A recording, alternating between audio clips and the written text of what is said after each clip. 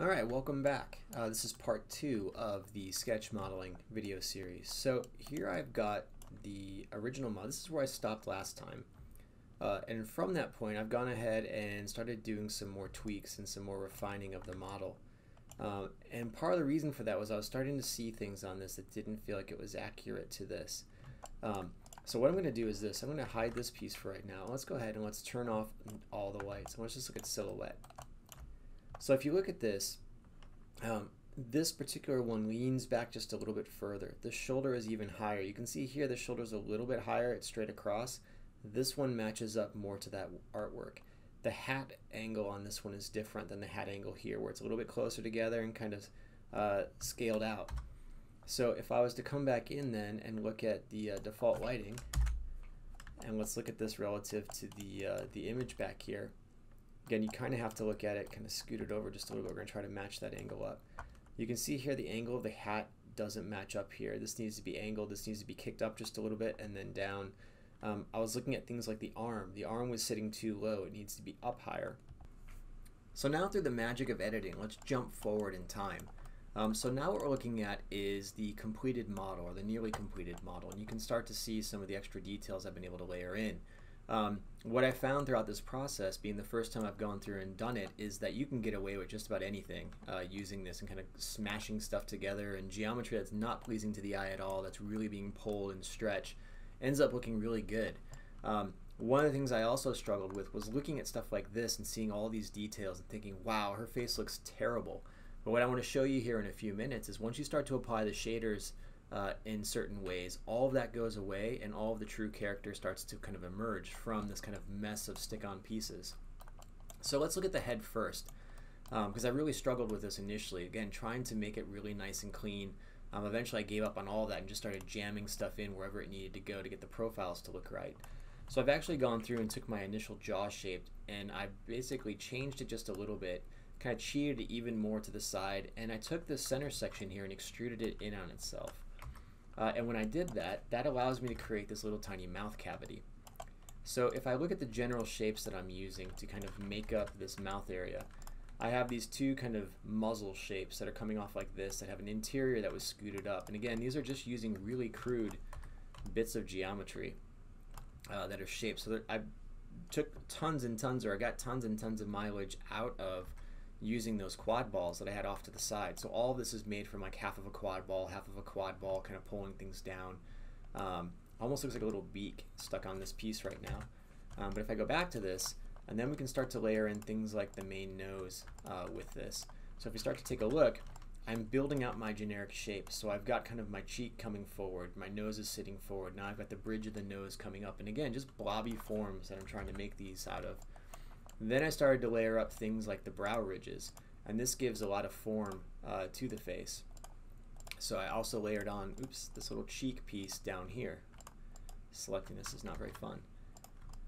But just through that, you can start to see the forms of the face coming through. Now, you would probably never carry this down like this in a real model, but again, it helped to kind of solidify my profiles based on the image that I was looking at, so I could get away with it here.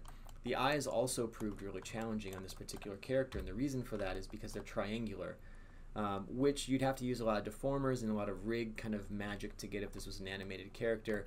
But through this process, what I ended up using and what I found worked best was this kind of tri-clamshell approach, where I'm using 3 clamshell shapes wrapped around the eye, like this, to get that shape. And I've also distorted the eye quite a bit. I had everything in a lattice and I kind of squished it and moved it, basically trying to flatten out the front of the eye, because perfectly round eye shapes weren't working for this overall character design. It became too hard to work with. The eye would extend too far back because of the roundness, so I had to end up flattening things out.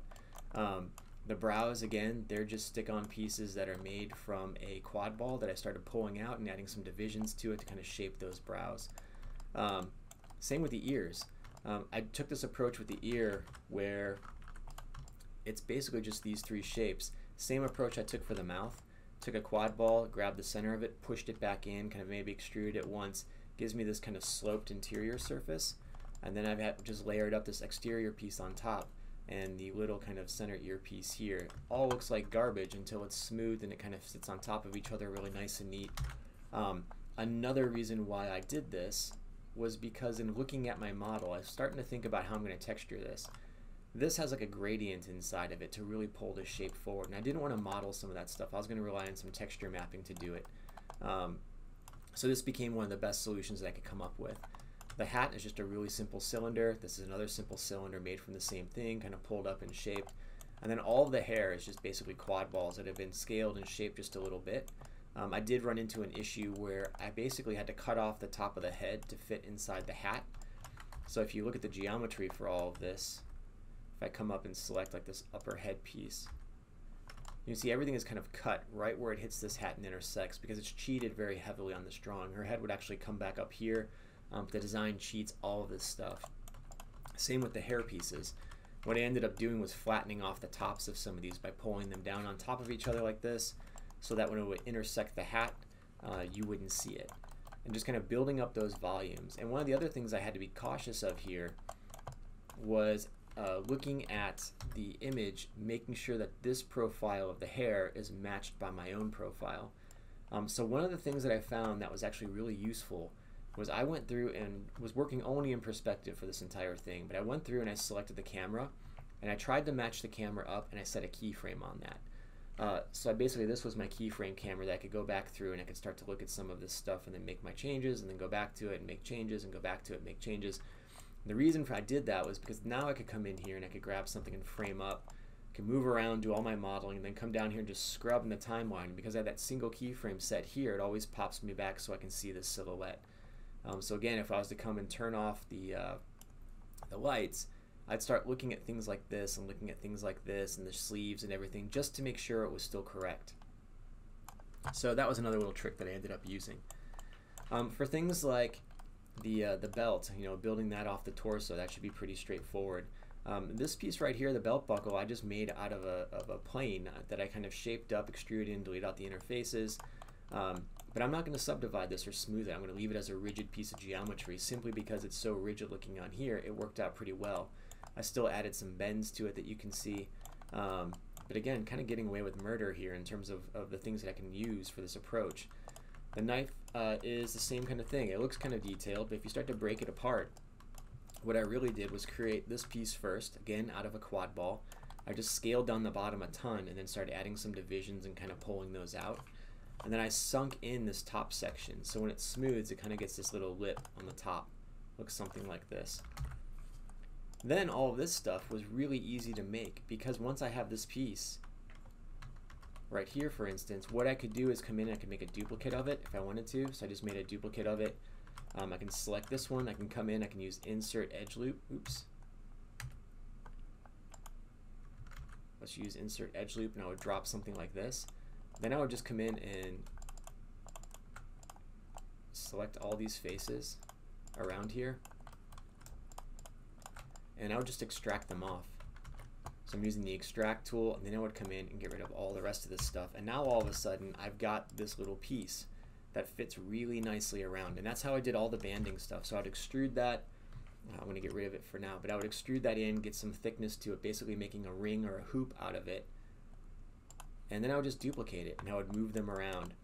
Same with these things. I just took a cube and started bending it around a little bit and kind of adding some and extruding it kind of up and around to make these little hoops. So all that stuff is separate pieces put together, and then you inlay it like this and it starts to feel kind of like that sketch. So I kept going back to this and looking at, let's see if I can zoom in here on this image a little bit better. You know, these are a little bit thinner, and they kind of intersect here and a little bit bigger. There's a little bit of space there. It kind of overlaps a little bit. So trying to mimic some of the feel of that drawing and trying to get it through in here. Same with all this stuff up here. Exact same approach is used for everything, where basically I took the handle and I cut it and I grabbed those faces, duplicated them, extruded them out just a little bit to get these thick rings, and just kind of setting them on top. So really simple geometry. Same with the leg band that I've got here. I started with the leg shape, and what I did in this particular case is if I duplicate this, this piece is attached to it for some reason. I'm going to separate these and get rid of its parented.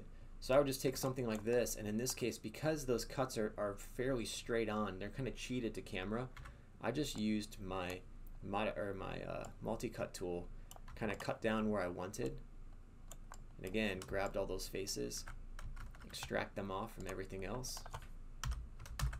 And now all of a sudden I've got this leg band that I could take, and if I do modify center pivot, I can scale it out just a tiny little bit and then take it and extrude it in on itself, and now all of a sudden I've got this band. Now for some of these pieces, you know, I might want a little bit of thickness or something on this. Looks like I missed a face back there. So in a couple cases I did come in and add some additional edge loops like so.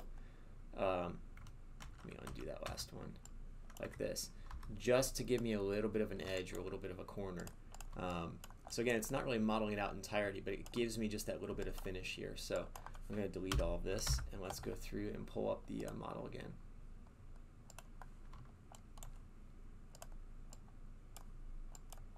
Oops, looks like I undid the leg. That's because I deleted it. I didn't want this piece. Let's go to Display, Show All, and we're back at it. So that was the process. Up here, creating the bandana, I already kind of had some of those shapes. I just created some little stick-on pieces that kind of wrap in there, again trying to mimic these little bits that I saw in there. For the mouth and the lips, they're just tubes. And again, I was just kind of insetting those on top of these kind of muzzle bits that I made. Her teeth, same way. Started with a box, kind of moved it around, moved some of the points, gave it some thickness, and kind of smoothed it. And you can see I kind of inset those as teeth. So everything is just separate. Everything is just layered in. The nice thing about this too is I can grab the interior of like this mouth right now. And if I was to grab this, oops, let's do this. If I grab this face and this face, I could texture those to be red. And notice I wouldn't see it on the outside. So I'm just grabbing individual faces on certain pieces of geometry and texturing them with different shaders. So that's the process. Let's see, I'm trying to think what else I really did on here. Eventually I ended up separating these boots out. So I duplicated this and I ripped out this piece and I ripped out this piece. I extended each one the opposite way, just a little tiny bit, so there's a little bit of a seam there. But this is what was the model that I ended up going through and starting my texture process on. The last thing I was going to say in terms of the chain, I have an example of the chain kind of sitting over here. I just created a torus, and then I went through and kind of stripped it down to about 8 sides around and about 6 sides across, looped all those things up like so, and I made a couple pieces like this. And then what I could do is, again, using bend deformers and things like that, I could take these large sections of chain, and then I would go through and add a bend deformer to it, and I would just kind of get this about right. And let's just go up into modify. Let's go to center transformation tools, and let's go to the show manipulator tool. And again, I can start doing things like this to bend that entire chain. Once I did that, I wanted to give some of these things, let's select everything here. Let's delete the history just to show you. And then what I would do is come through and grab everything, and then let's just group it. And that takes everything and takes it off of the parent. They were all kind of parented up. So I might grab a few of these, and I would start to scale them up just a little bit. And maybe I grab a couple other ones and I scale them down and scale them out just a little bit. But I would start to modify them. Even on some of them I would go in and maybe grab a couple of the edges and kind of pull them up a little bit, just so they're not perfect. Because I was looking at the chain drawing, or the drawing of the chain, and it was the same kind of thing where, again, they're all drawn uniquely on there, so they're all a little bit different. But that's how I went through and got some of these wobbles and things, and they're very subtle. But you can see some of them are much thinner than others. But it is going to start to show up a little bit better when we light all of this. So one last thing I'll talk about are the feet. So what I did here was just create another sphere, or another quad ball I should say, and kind of scaled it out, shaped it. This is basically just a box that's been smoothed once that I shaped up a little bit. I knifed the bottom ever so slightly there so that it'll keep that kind of flat heel and positioning those. Where the back foot, because it has a slightly different shape here, I create an additional piece and then these other two pieces that kind of sit on it. So anyways, that is the model for the most part. Trying to think if there's anything else I can really talk about here, except for, you know, we talked about the silhouette of the hair just a little bit. If I grab some of these guys and I hide them, what I really did was form this entire thing using really big volumes underneath. So I'd add really big volumes first, and then I would add all these little bits on top of it. So I found the form using big shapes, and I would add little shapes on top to give it some dimension. So let's talk a little bit about texturing this, and how do you go about texturing something like this? Well, the goal, again, is not to UV unwrap everything and not to paint amazing textures, but It took me a little bit of playing to kind of figure out a method to how this might work. So I want to show you an example of something that I found that I thought was really interesting. So first thing, when we're dealing with our shaders, you need to know a little bit about shaders inside of Maya. And I'm not using Arnold shaders or anything like that. I'm just using base Maya shaders for this. I'm going to go in right now, and I've got the skin shader. It's called skin tone, mapped onto everything that represents her skin. If I go in and play with just some of these attributes, you can start to see some of these results really quick. If I increase the ambient color, what the ambient color does is basically brighten, and it kind of takes out some of the area lights and things like that, and kind of it's almost self-lit. It's not incandescence, but it's basically taking up the ambience across everything. The diffuse is giving me all these little shadows. If I start to take that down, you can start to see my shapes flattening out. And just by doing that, and you back off just a little bit, notice what starts to happen. It starts to feel more like this painted effect. All those individual shapes go away, and now what I'm seeing are the larger shapes kind of showing up. So that was the first step, kind of playing with those two settings. So taking the ambience up and taking the diffuse down. Now, this got me part of the way there. The next thing I wanted to do was start to experiment maybe just a little bit with lights. So what I did was I went in and created a spotlight. So I'm just going to create a spotlight inside of Maya. And if you have already gone through and you go to transformation tools and you go to show manipulator tool, if you click on your light and you click on that little show manipulator tool, which I already clicked on, so the little icons over here, this makes it really easy to start to set up some lights in your scene. So I could do something like this. And she's kind of lit from down low, and I want to make sure that, oops, you can see I'm way off here. So let's just kind of get this on her torso. I'm going to pull this forward. Again, just using really, really simple stuff here. Nothing complex at all. So let's just back this thing off, and let's say that's what I wanted. The light in this obviously has this kind of yellow amber tone to it, so I'm going to go in and just kind of make something that is the equivalent of that, maybe something like this. Again, I'm not really too worried about it for right now. Now, viewport 2.0 is a default viewport in Maya at this point. It wasn't up until a number of years ago, but now it is.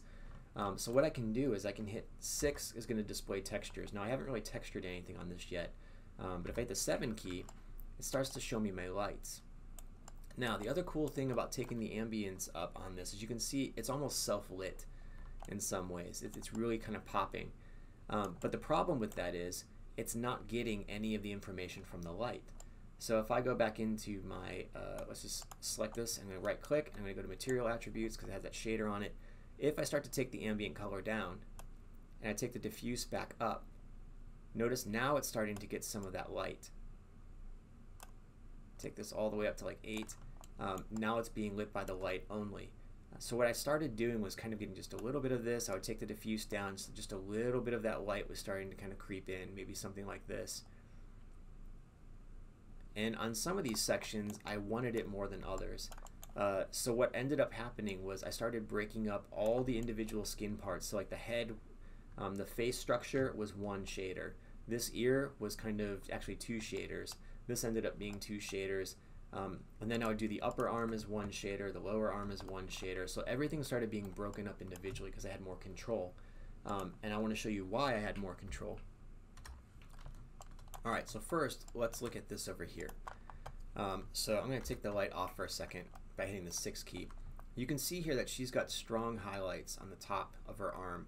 And down here I have the shadowing, and this is kind of the base skin tone. Same thing here, I've got kind of this base skin tone, some shadowing, and I ended up not getting much of this shadow just because it was proving to be way complex and I was running out of time. But her face is really lit to the side, so is this arm. So one of the approaches that I decided I was going to use was a split between some things were going to be lit by this lighting, but I wasn't going to be able to get the shadows that I wanted. Even if I come into this light for right now.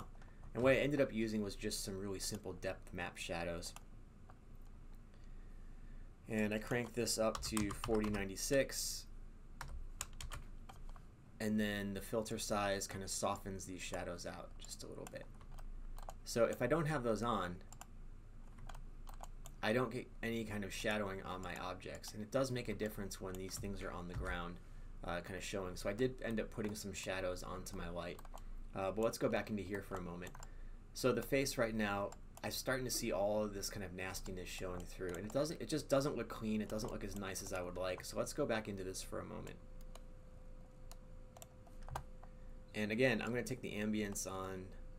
We're only going to deal with the face right now, and I'm going to take the diffuse down to almost nothing. So now it's kind of flattened out. The little bit of shadowing that you do see is a result of the occlusion. So if I turned occlusion off, now you can't even see anything. It's almost like a toon shader, right? Which is kind of cool, and you might be able to use that for depending on the look of your piece. But I'm going to leave it on for right now so we can see it.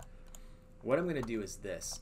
I'm going to grab all these facial pieces. Actually, let's just work with the skin that we already have.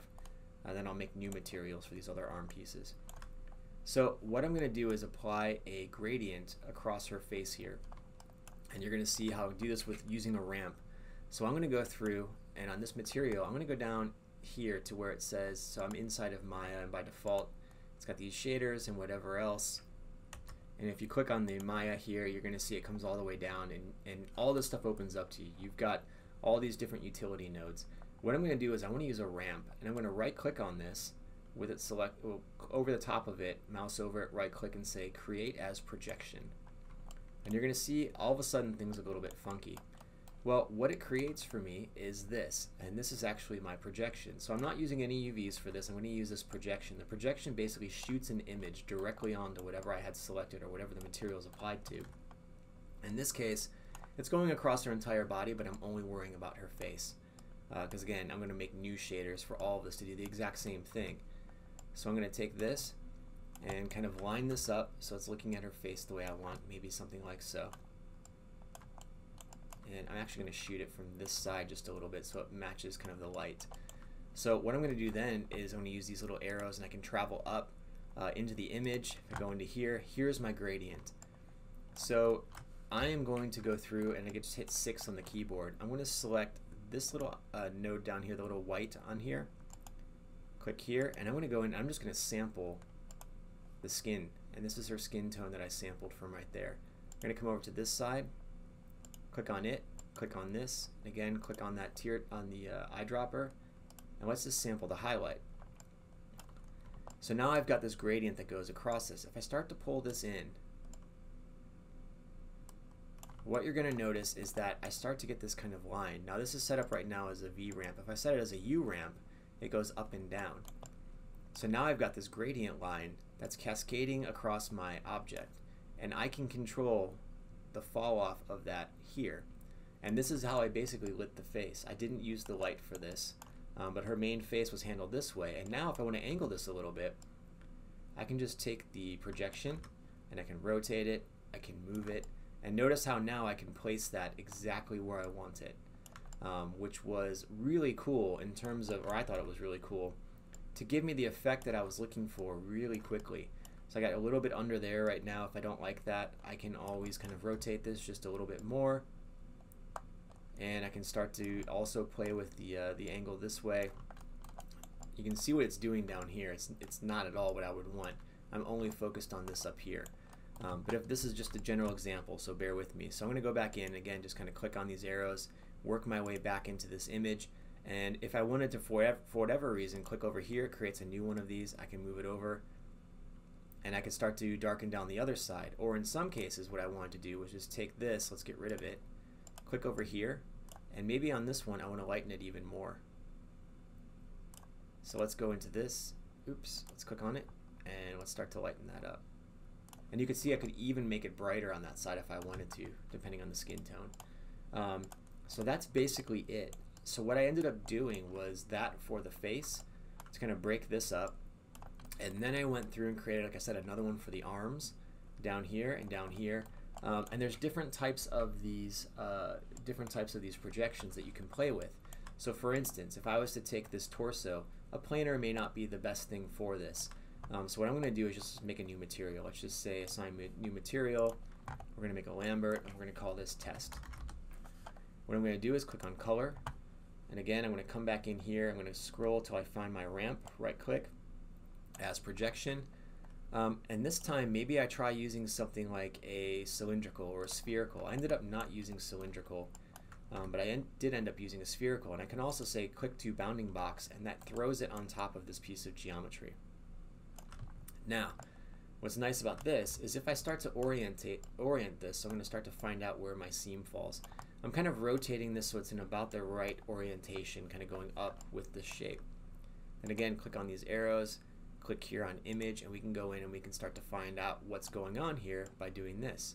So again, I'm going to flip this to a U direction. I could also come in and use circular ramps, which I use inside the ear. We talked about some of this. Use the exact same technique on one part of the ear using a circular ramp to darken in the center and then keep the outside the same color as the rest of the skin tone. Let's see here. So I'm going to start to rotate this just a little bit like so. So now let's say that I wanted to kind of shade this area. What I'm going to do is flip this around just a little bit. Let's go back to a I'm going to go back to a U. I'm going to undo because it was better off before. Like this. Alright, so I'm going to do this. Let's just flip-flop these sides. So now I have the dark on this side.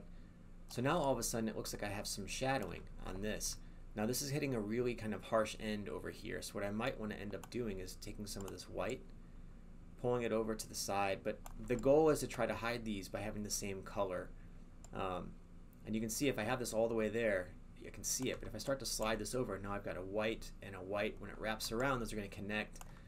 So essentially what I could do then is click here, get another one of these, start to pull this over just a little bit, and now I could have that shadowing kind of going around. But anyways, that's how I kind of handled her torso to get this color right here. And I'll do the same thing I did before, where I could come in and I can sample colors right off of my image. And I'll do the same thing here, just taking this, and in this case I've already got it, so I'll just sample it from there. And you can see now it's going from this kind of lighter tone to a darker tone, and I could play with all of this. I could come over here, I can tighten this up by making another one of these and kind of moving it around. But that's the process. So I'm not going to show you how exactly I did this for all of them, but it was a combination of making a lot of shaders with different ramps for different body parts. And most of it was to accomplish things like these shadows. So on the arms, I could get the highlights from the skin tone itself with the light, and I got the shadows by using ramps across them. But that's how I approach shading things like her face and shadows. Pretty simple, pretty straightforward. Does take a little bit of time, but once you start doing these things, it gets faster and faster, and you can start duplicating shaders and kind of reusing bits and pieces. And that brings me back to this right here, which is the kind of finished Freeman model that I created. And again, this is a character from King's Aces that we kind of drew out and Jeff Harvey designed initially, then kind of tweaked it out just a little bit, and I just wanted to make it because I thought it was kind of cool. So what's happening here then, I'm going to hide this backdrop. I just created a big plane to go behind it because I did the turntable from this particular file. Even the shadow is just made up of bits and pieces. So I took a bunch of circular planes, basically cylinder tops, 8-sided cylinder tops, scaled them out, just smashed them all together, and put a gradient across using a planar projection looking down to give them this little gradient to basically have them be able to kind of dissipate as it goes off and it kind of goes away. So looking at this, I want to point out a few things. So every time you see the bottom of her leg get gray like this, what's happening there is a gradient. So if I go into this, I'm going to show you how I can play with this.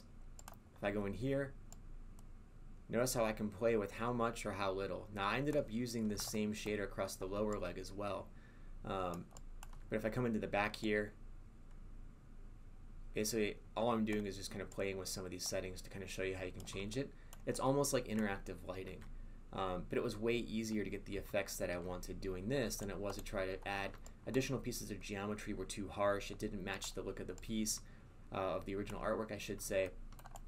Here, like I said, I split the boot and I split the leg just so I can keep this little highlight, but then the boot didn't get all this kind of gradient stuff happening on it. If I was to show you, again, all these different pieces, so for instance, all of this has one shader on it, this has a shader on it, and I can even show you on these if I come in and if I was to click on the material here and go through,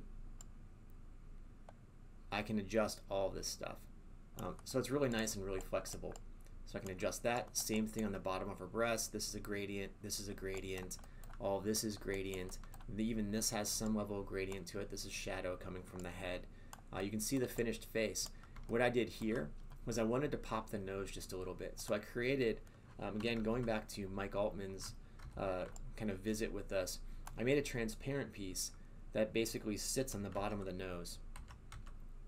So I have the original nose piece here. I have a couple transparent pieces down below, which basically act as a bit of shadowing. Then I created a duplicate, which you can see right here, and I shaded it with a much brighter one, a much brighter shader that basically acts as like a highlight on her face. So if I look at this in shading with lighting turned on, you can see how it pops. So now it looks like she has, when I back off, she has this little pop of color on her nose, which I thought was kind of cool and kind of modeled that out just a little bit. Yeah, but it's pretty straightforward. When I spin around, you can see some of the details of the hair here because the light is catching it. What I liked was on this side, you can't see any of it. So it almost completely deadens out. This belt buckle has a gradient on it, again, a cylindrical going around. You can kind of see it right here. Because again, I wasn't getting any of the shadowing that I wanted from the actual light itself. Stuff like this is, and you can see it's a little bit pixelated, but who cares? You know, this is a quick little down and dirty render in OpenGL, so it's all fine and good. You know, the chain also, I put a foam material on here just so I could get some of these highlights.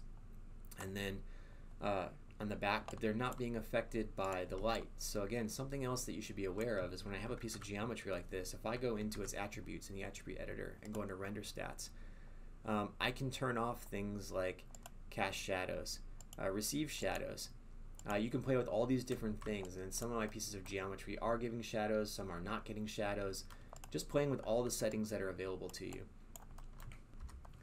And just for fun, I'll show you my hypershade. I want to show you all of the projections that I've got here. So let's just open up the hypershade. And here you can kind of see, this is how many shaders I have broken this thing up into. Quite a few. Again, individual parts sometimes had their own stuff going on. So let me close this out and let's come back into this window. Get rid of the hypershade for a second. Alright, so coming back in here, I'm also right now only showing you polygons, and I have joints turned on for some reason, I'm not sure why. If I was to come in here and say all, everything that you see here is a projection. So all of those are the projections. What I recommend is, if you're going to do this, is to try to go through and try to name them. Because as you're tweaking things out, you're going to inevitably grab the wrong one and scoot it, for instance, and all of a sudden it's not going to work out. But all that stuff's on here. If I was to ever remove this and want to repose it, all this stuff would have to be parented to the individual pieces. Otherwise, it's going to swim and the textures are going to move across the geometry as it kind of flutters about. So it's best not to look at all that stuff. So right now I'm just going to limit it to the polygons. But that's pretty much it. I think it turned out okay. When I look at it, there's still a ton of stuff, some of the pose, some of everything else, but it was about as much time as I had to put into it. But the process is awesome. I highly recommend it if you're into modeling. This is a great way to learn about shape and form and not worry about mesh flow and things like that up front. Yeah, if you want to take on more of these, go ahead. Again, we've got the open competition that's open until May 16th, I believe. Feel free to throw down. If you have any questions or whatever, you can post in the chats, post in the video comments. But if you like what you're seeing here, go ahead and subscribe, and hope to be doing some more of this in the future.